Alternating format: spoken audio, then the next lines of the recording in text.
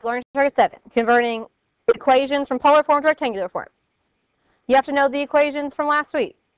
So if you're given an equation in rectangular form and put in polar form, that means any x and y needs to be changed so that you have r's and thetas.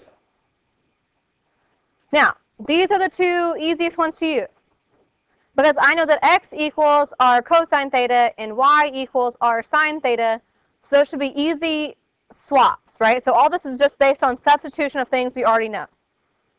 So the very first example, if I know that y equals 2, and I want to change it to the polar form, I need to change y to what I know that y equals. So what does y equal? R sine theta. So we just replace it. Now, we need to write it in the correct format. So polar equations should say r equals or theta equals, just like rectangular equations say x equals or y equals. So we need to make this say r equals. So I'm solving for r. What do I do? Divide by sine theta. Divide by sine theta.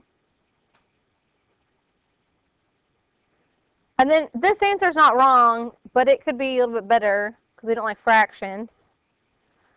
What trig function is the same thing as 1 divided by sine theta? Cosine. Cosecant. So I could also rewrite this as 2 cosecant theta. But that's it. R equals 2 cosecant theta. That's what I got. I'm done. It's not that bad.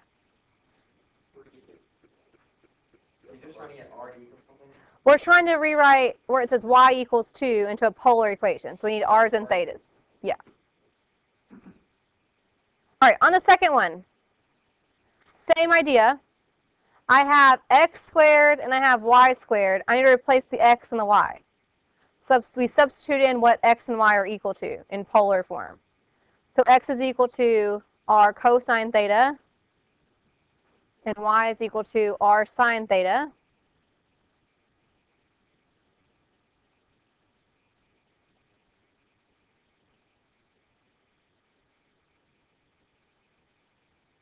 We need to square everything. Now be careful. You have r times cosine theta. That's 2 individual pieces of the product, so we need to square both of them. So you get r squared cosine squared plus r squared sine squared.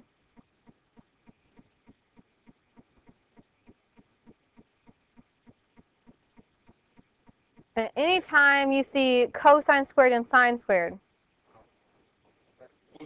you know that cosine squared plus sine squared equals 1. That one everyone knows. So they aren't technically written that way right now. We need to have it say cosine squared plus sine squared. So we need to factor the r squared out. So we have r squared, and then we'd have cosine squared plus sine squared left over.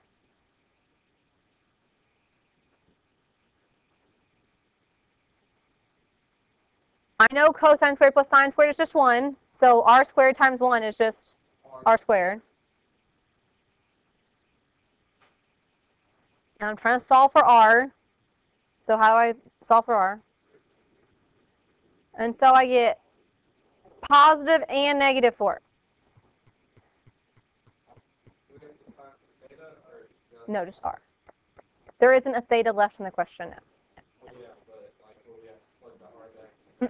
We're not solving a system or anything, or getting a coordinate. We're just rewriting the equation. Yeah. So why is this positive and negative 4? If we think about it, when we graphed in Learning Target 3, what does the graph of r equals 4 look like?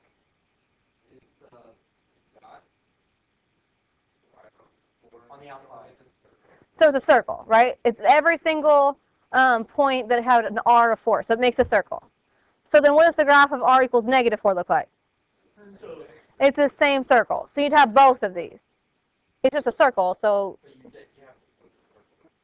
whatever. Okay, so you have positive and negative 4. If you don't have one of those, then you've left out part of the solution because both of them are equivalent. They're the same circle. Make sure you do that. All right, questions on those two examples. Now, on your homework. I'm just throwing this out there. If you had an example like this, in the exact same format, then I can show you a shorter way to do it. But if it was a little bit different, you'd have to do it this way. So if you had x squared plus y squared equals 16y, then you'd have to start it this way. You'd have to change that other y on the other side of the equal sign to r sine theta as well. Okay? Got it? Every time you see an x or y, you have to substitute in what that is equal to. But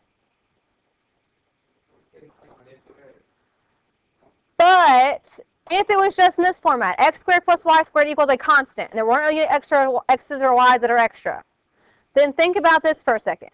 I know that r equals the square root of x squared plus y squared. That was also one of my equations last week. Right? And I have an x squared plus y squared in this equation. So how could I rewrite the equation in blue to just say x squared plus y squared instead of the square root of x squared plus y squared? Square. So I get r squared equals x squared plus y squared. So I could do this entire question, instead of substituting everything in, I could just substitute r squared in for x squared plus y squared. And then I would take the square root and get the same answer in a lot less steps.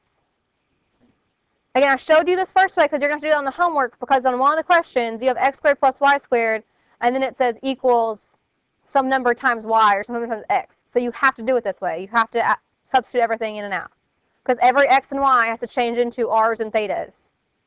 Okay, you can't have an equation in polar form that still has a y left over. It doesn't work that way. Okay, but if it was just like this and it said x squared plus y squared equals some constant, you could use this idea in blue. Okay? Questions on these examples? Let's do the opposite.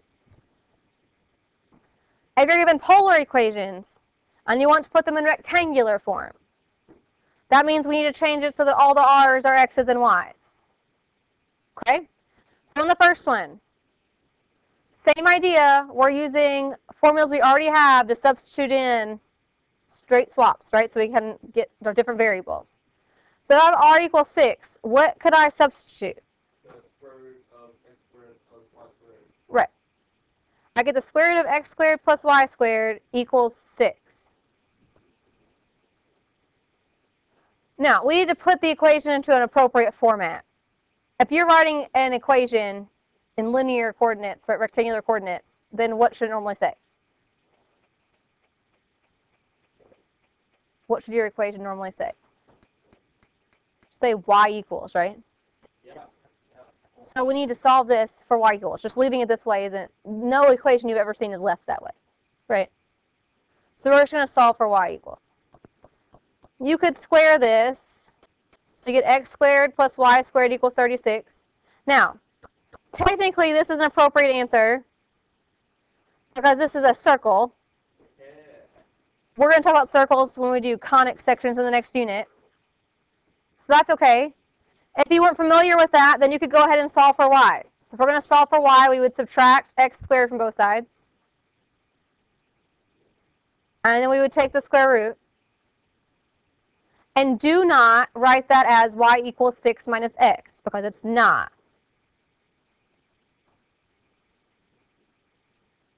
You can't just take the square root of 36 minus x squared and you get 6 minus x. It does not work. The difference of two numbers Oh. is not the same as the square root of a single number. Okay, just checking. Thanks. So either of those two would be acceptable. Questions on that example? All right, on the next one. This one's kind of tricky. It's not as obvious. In this case, we have an r, which we know what to do with, but we also have a theta. And what we do not want to do, because it'll be a hot mess, is put square root of x squared plus y squared in for r, and then put arctangent of y over x in for theta. That's just messy, and that can get really confusing really fast. We do not want to do that. It could be, but that just seems like a hot mess waiting to happen. I did not do it that way. Probably, but I don't want to. It might not work. I don't know. I didn't do it that way. What I do know over on the screen, I know that x equals r cosine theta and y equals r sine theta. So if I could get r cosine theta or r sine theta, I would be in good shape. So, first of all, I don't have sine theta or cosine theta to begin with, so I need to figure that out. I need to rewrite this. Right, I need to change secant, and if I change secant, that turns into what? Negative 1 over cosine. Everyone okay with that? We just change secant. If I write r as a fraction, r over 1, I can cross multiply. We don't want to cancel. We just want to cross multiply. R times cosine is r times cosine theta equals negative 1. R cosine theta looks like something. R cosine theta looks like it's equal to x. So we just have x equals negative 1. Exactly.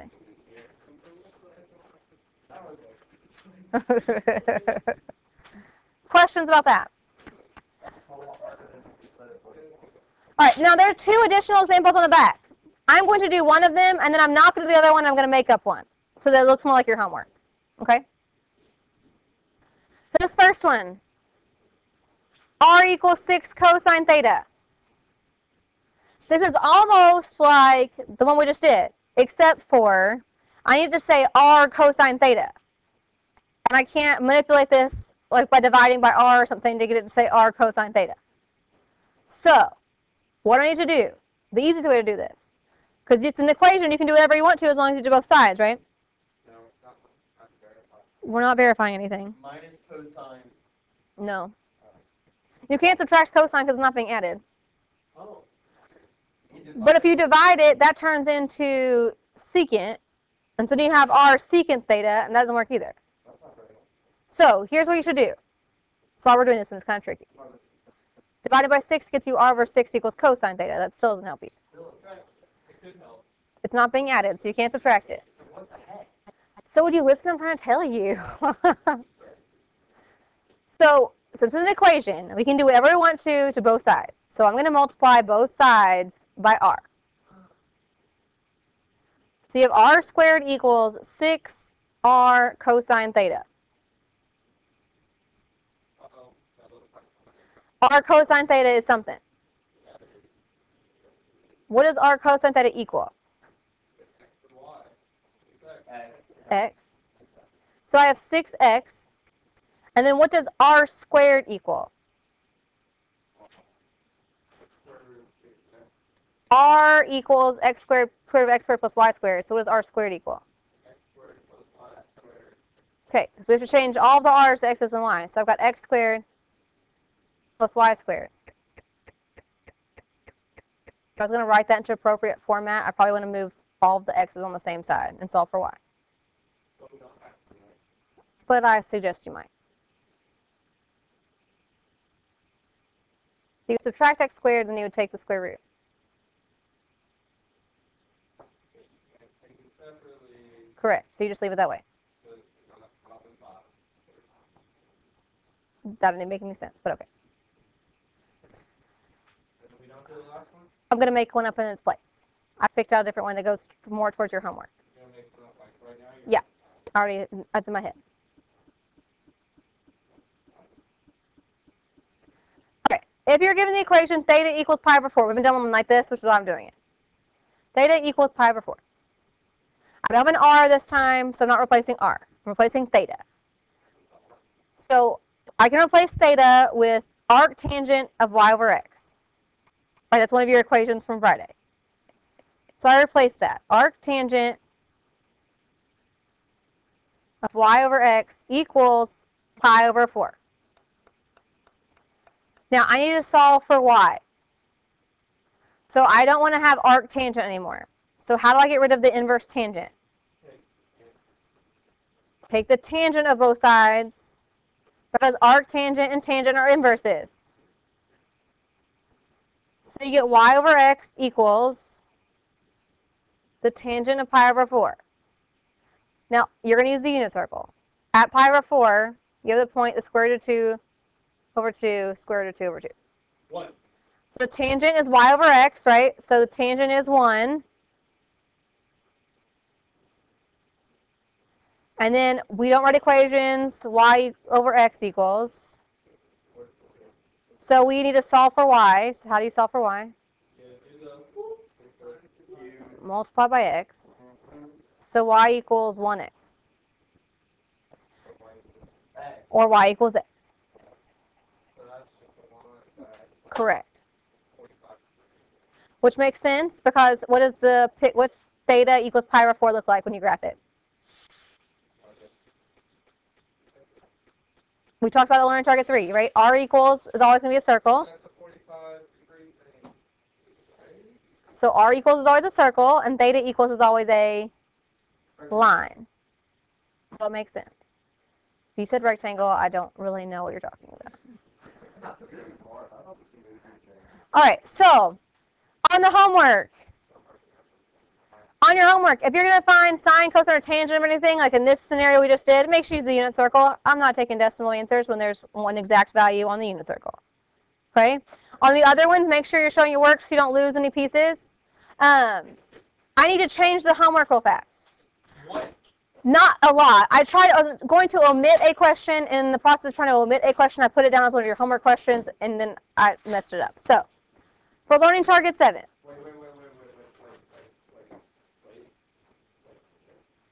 What does it say on your plan sheet page? What? And it says, what's the first number? All right, it's 26 through 29, not 26 through 28 and 30. I was trying to get rid of 30. 26 through 29, and then 32 to 36 even. 7. It's the last one. Did them last week.